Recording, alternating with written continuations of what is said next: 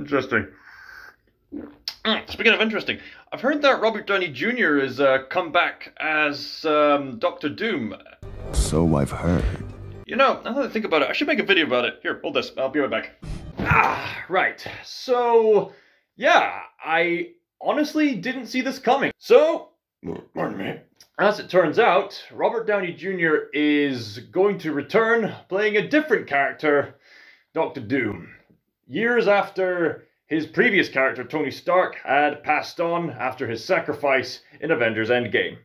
And what is my response to Robert Downey Jr.'s reveal as Doctor Doom? Well, that depends if you want the short version or the long version. Here's the short version. I don't care. Bye.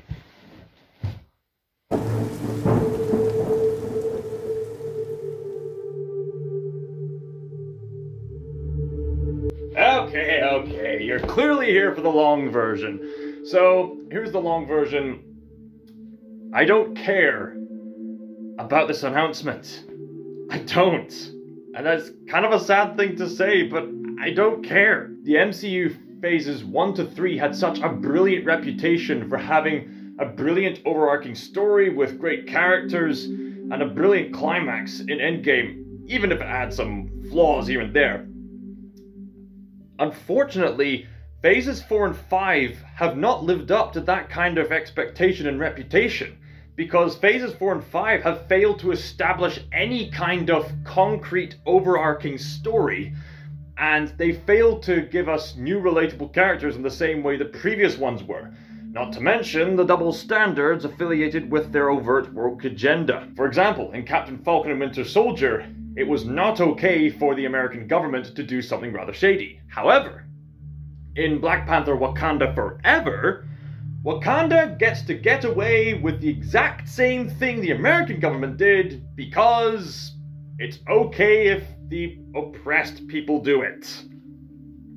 Yeah, you get those double standards everywhere throughout phases 4 and 5. It's pretty ridiculous.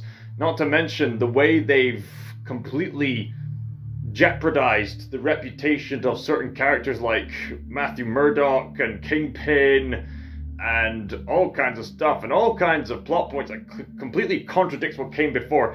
And don't get me started on Love and Thunder! I mean, there have been a few successes here and there with No Way Home and Guardians of the Galaxy Volume 3. They have failed to create an investing project, and they have lost so much money from not succeeding for the reasons I've just explained. And as of recording this, I had recently seen the Deadpool and Wolverine movie. If you want more of my thoughts on that, go watch the live stream I made with my friends Winning Charlie and Squid Bear.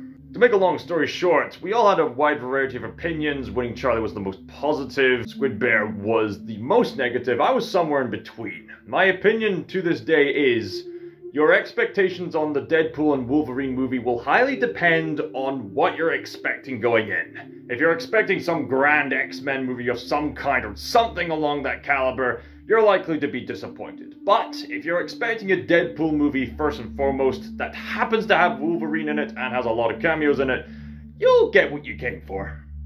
And I am just so grateful to God that Ryan Reynolds has finally called out Marvel, modern Disney, and the woke mob overtly in the Deadpool and Wolverine movie. It's about time Ryan Reynolds called out these modern corporate schlucks for their corporate practices, because it's very clear that classic Disney and a lot of what came before in Marvel is capable of good quality storytelling. Version of modern Marvel and modern Disney now, they're taking what was good from the past and now they're just having lazy attempts to corporatize things to try to make the most money possible.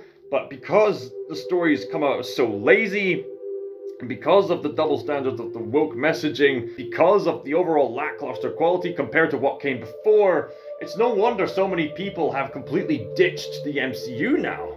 But getting Robert Downey Jr. back is clearly an act of desperation. Come on, let's all be blatantly honest about that. But with that said, I've heard some people say, well, this could lead to previous characters giving closure by having a big grand sacrifice.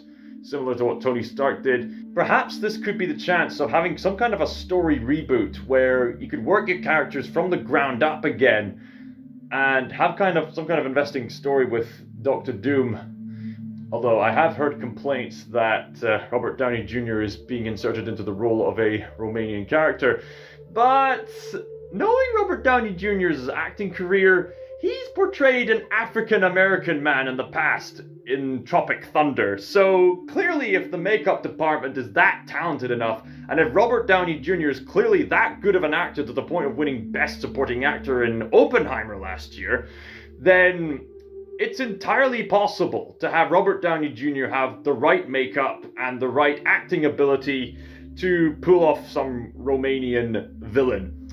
In fact, correct me if I'm wrong, Marvel fans, but wasn't Doctor Doom disfigured anyway? They'll probably have flashback scenes or something like that. So, given the nature of the MCU, Deadpool, and by all extents and purposes, Ryan Reynolds, has every right to mock the ever-loving daylights out of the failure of the multiverse concept, the utter snowflake mentality of the woke mob, which is so grateful that it's overtly called out, finally! And overtly calling out the fact that even he and some other characters have said that Wolverine's coming in at a low point in the MCU. Like, wow! They are this blatantly honest about their own reputation. Like, even they themselves are aware, yeah, we're not as good as we used to be. I mean, you don't say.